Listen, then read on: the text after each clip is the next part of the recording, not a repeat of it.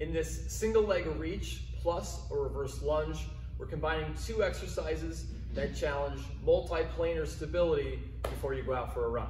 So the first thing, standing on one leg, slight bend in your knee with your shoulders back, reach out to the wall in front of you. So hands out like you're flying, you're long from your hands to your heel. Step straight down, feet come together to stand. If I begin standing on my left leg, that leg doesn't move at all while I do the exercise. So for 5 each side, reach out as stable as you can. Pause, step straight down, feet come together to stand.